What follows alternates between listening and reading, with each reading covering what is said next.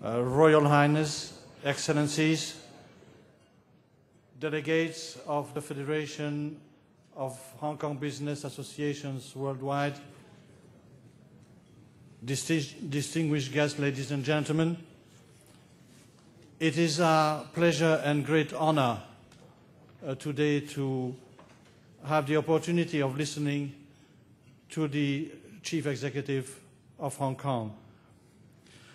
Mr. Tsang doesn't need any introduction, but allow me to say a few words about the man I learned to know, to respect, and to admire during my 20 years in Hong Kong. Donald Tsang is a man of the people. The son of a police sergeant, he was raised in the respect of the community, devoted to the service of Hong Kong. As a civil servant from 1967, he has spent his whole life serving Hong Kong. Through many posts, I will not list them, but I would like to pinpoint two events I've witnessed myself.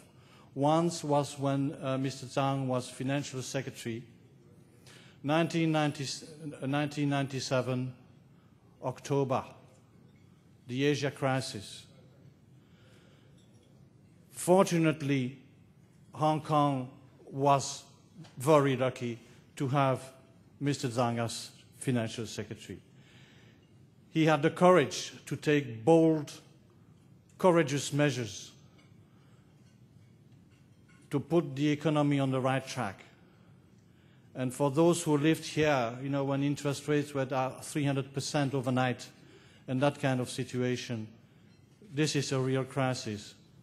But our Financial Secretary was up to the task. A few years later, in 2003, SARS, we all in this town were living in fear for our life. 299 people died during this terrible event, and many were left with a destroyed health. Again, drastic measures had to be taken, and fortunately, we had a Chief Secretary who was a true leader and led Hong Kong through this terrible crisis. Now that Mr. Tsang has been Chief Executive for the last 7 years, he has taken Hong Kong to new directions. He has helped Hong Kong people to embrace new challenges, to break new ground together. He has helped Hong Kong to share prosperity for a caring society. And now he is leading Hong Kong from strength to strength. You might have noticed I refer to some of the policy addresses there. Now, it is my pleasure and my honor to ask you to stand up and give the warmest welcome to the Honorable Donald Tsang, Chief Executive of the Hong Kong Special Administrative Region of the Peoples of China. Thank you.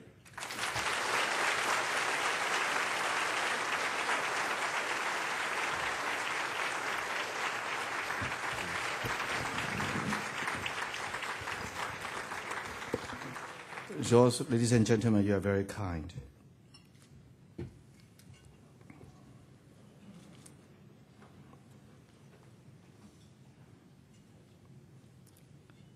Distinguished guests, ladies and gentlemen, I'm a bit overwhelmed by George's introductory remarks, which makes me feel exceedingly humble in front of all of you for what I have done over the past years as a public servant of Hong Kong, a mission which I have derived enormous satisfaction, also comparable measure of frustration.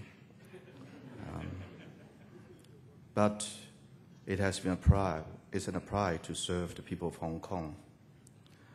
Ladies and gentlemen, I am delighted to join you for this 12th Hong Kong Forum. A very warm welcome to our visitors who have come from afar to be here today. As members of the Federation of Hong Kong Business Associations worldwide, we are all part of the family. So, 歡迎. This is an especially poignant meeting for me because it will be the last time I have the honor of addressing the Hong Kong Forum as Chief Executive. My term will end on June 30th next year. So please accept my heartfelt thanks, personal thanks, for all that you have done and that all you will continue to do for Hong Kong.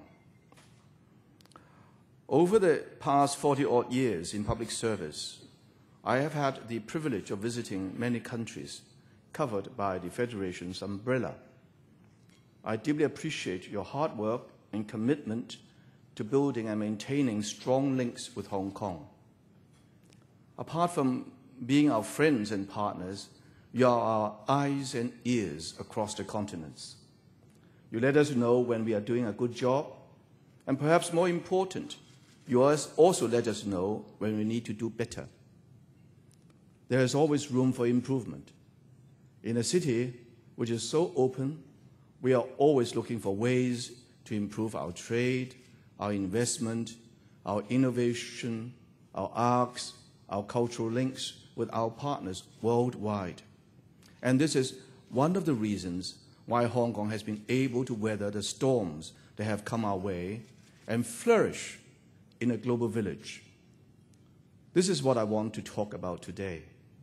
I also want to share with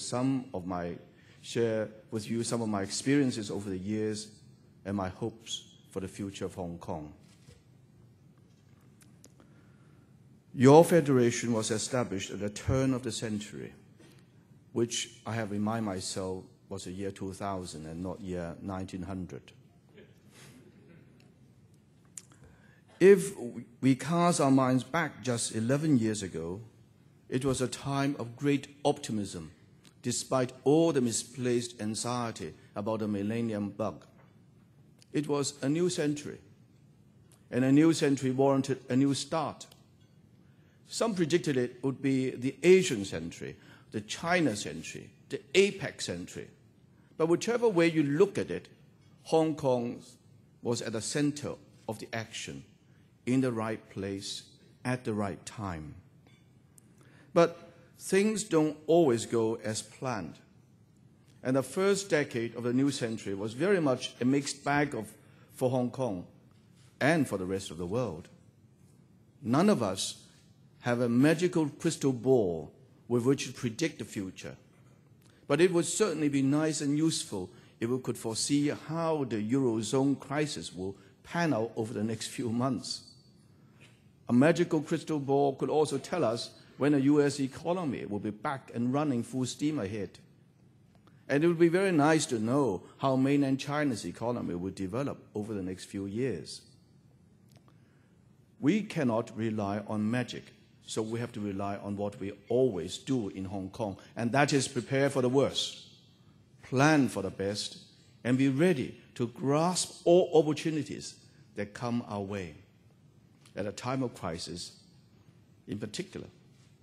Let me start with preparing for the worst. As a relatively small and completely open economy, Hong Kong will never be immune to the swings and roundabouts of the global economy.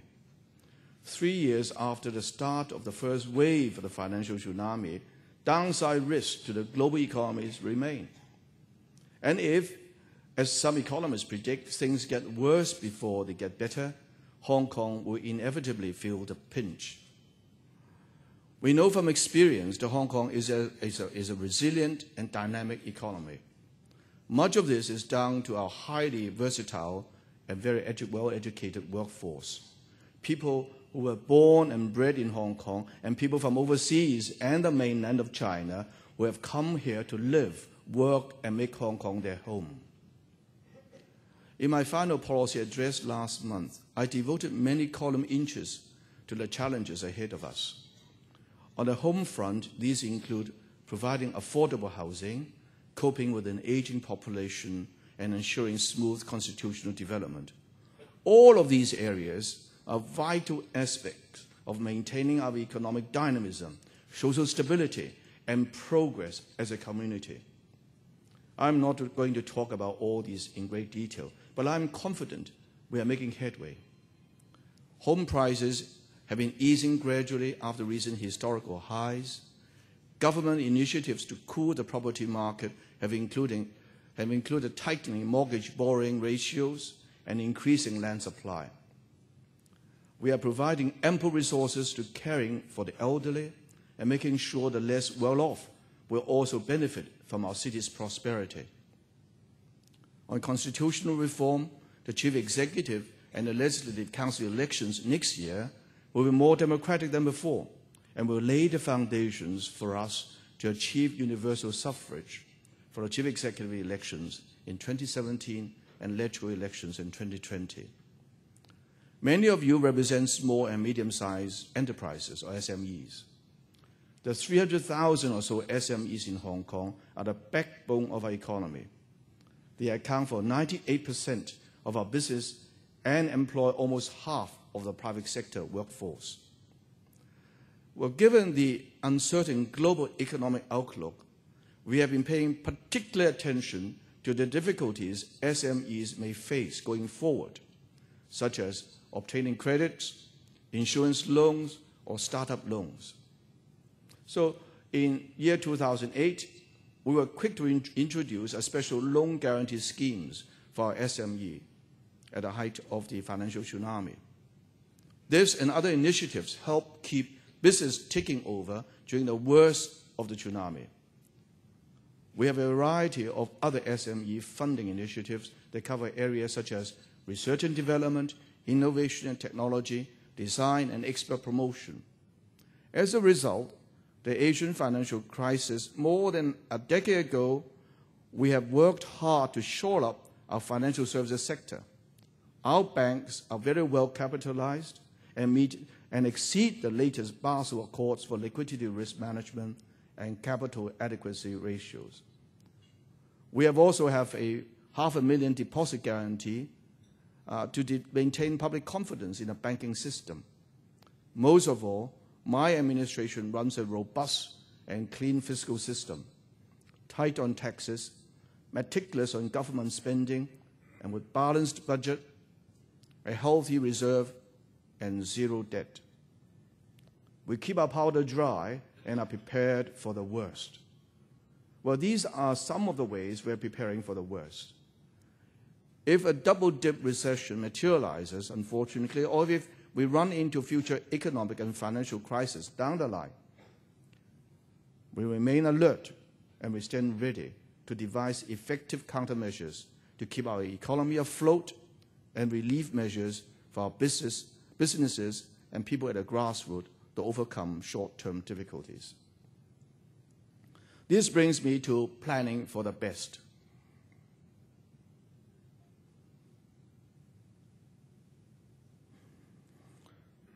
This is all about taking full advantage of our unique strengths and deploying our resources wisely.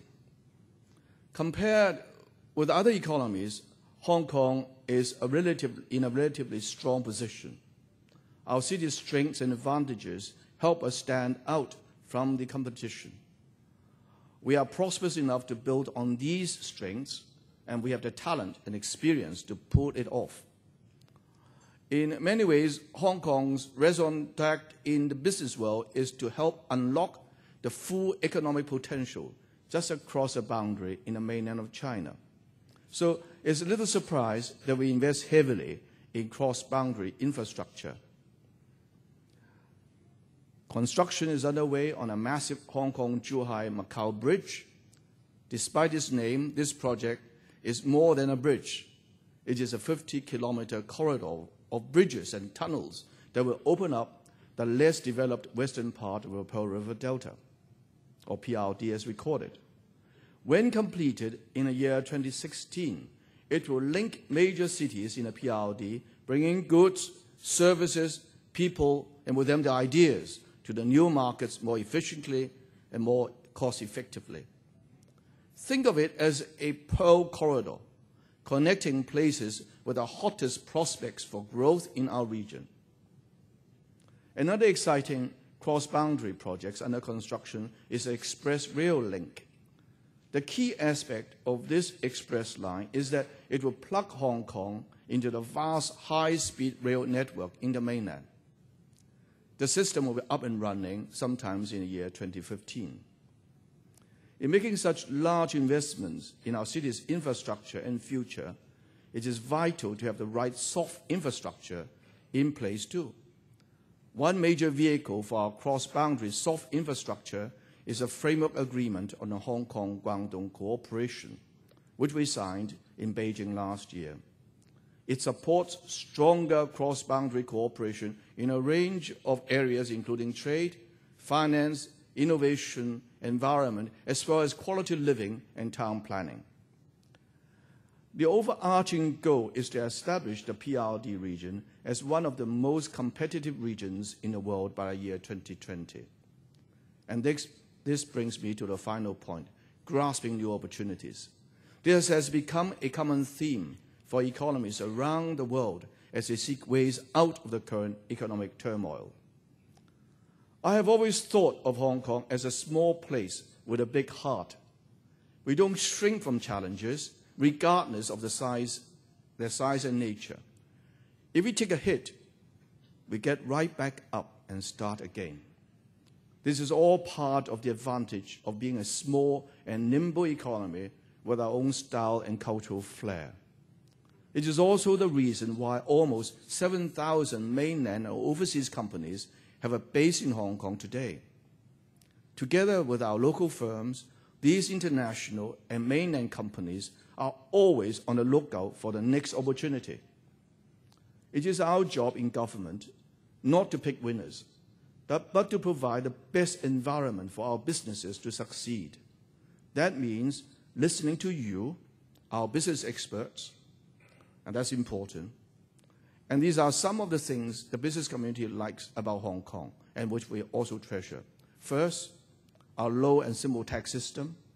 It means businesses and people that they employ get to keep most of what they earn. Businesses have more profits to reinvest in their companies, in R&D and innovation technology.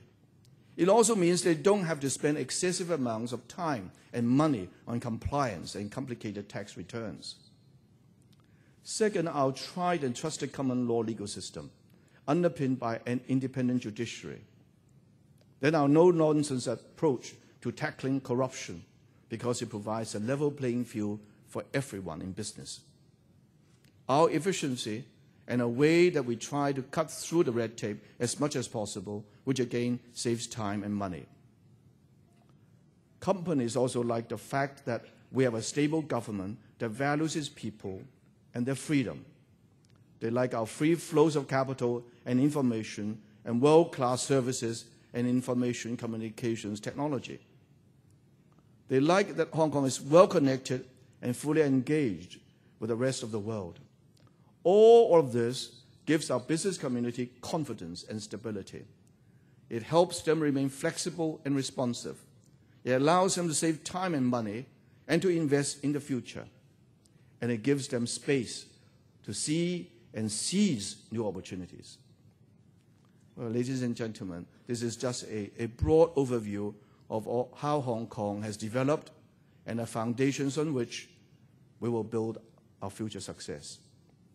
I do hope that you enjoy your stay in Hong Kong, sample our great food, indulge yourself in the huge variety of wines now on offer in our city, and celebrate the cultural diversity that make us the Asia's world city.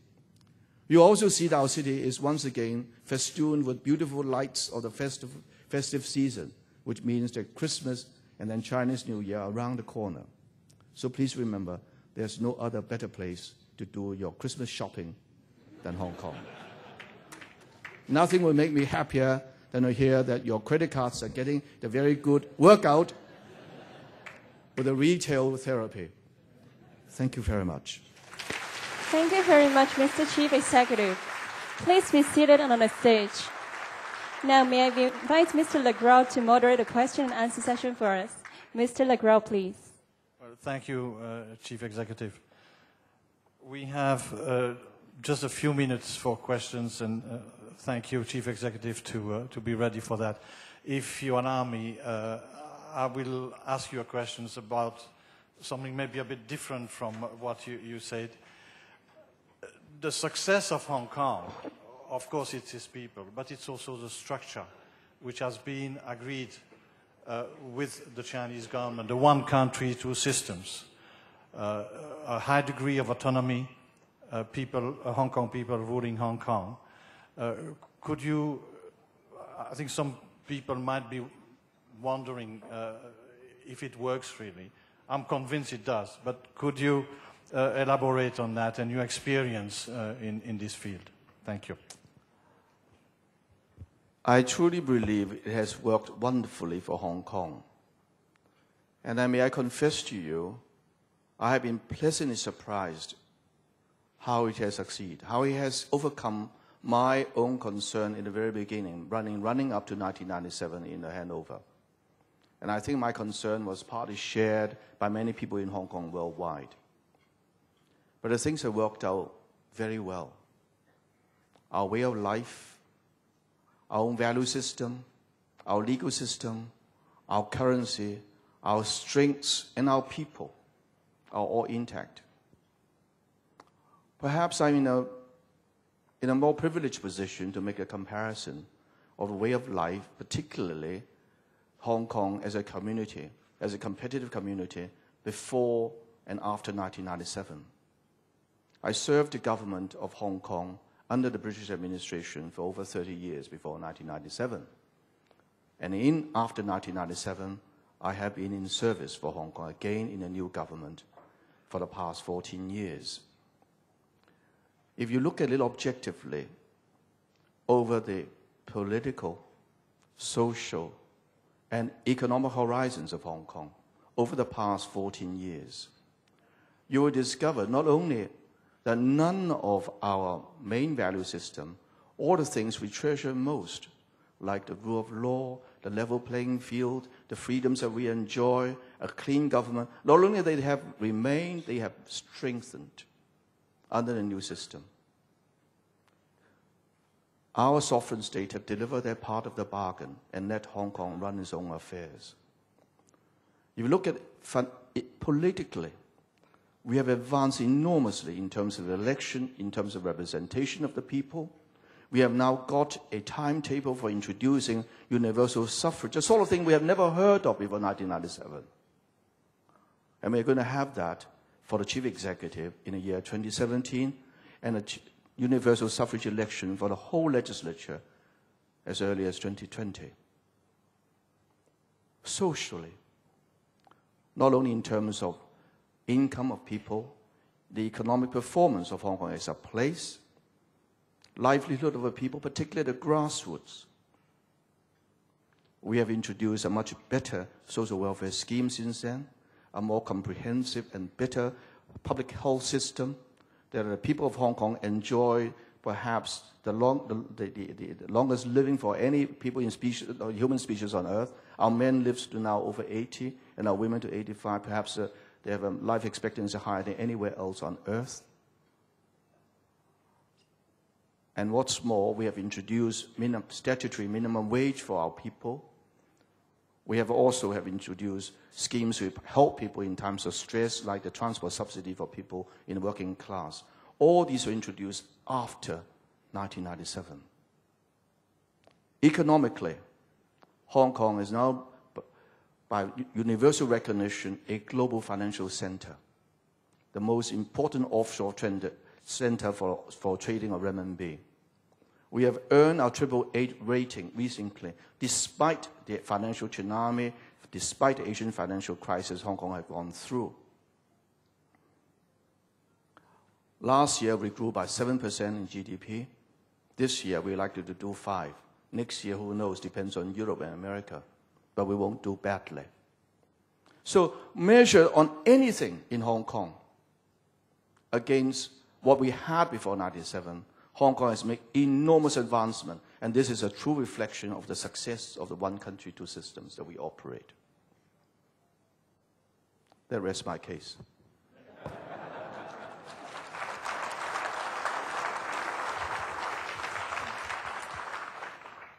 Maybe I'll invite the floor for one question.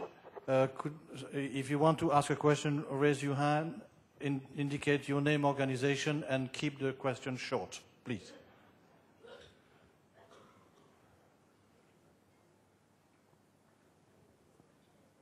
No?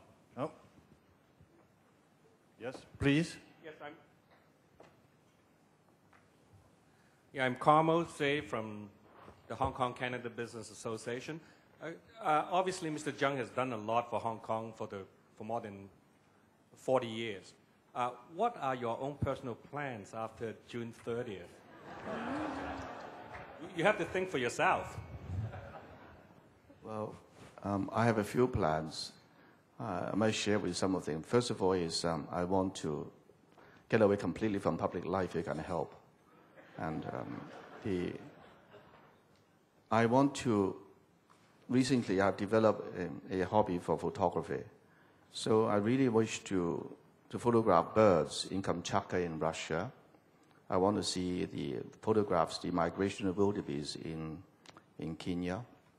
So these are first two ambitions that I want to fulfill while I'm still remain mobile and still walk and run and carry my cameras and heavy lenses around. Then I want to go back to school and do some studying so that I can read the Bible properly. But there are a few private plans, but all these very private issues. But thank you for asking, but I can assure you I won't be standing on your way or standing on the way of my successor. But my heart is in Hong Kong.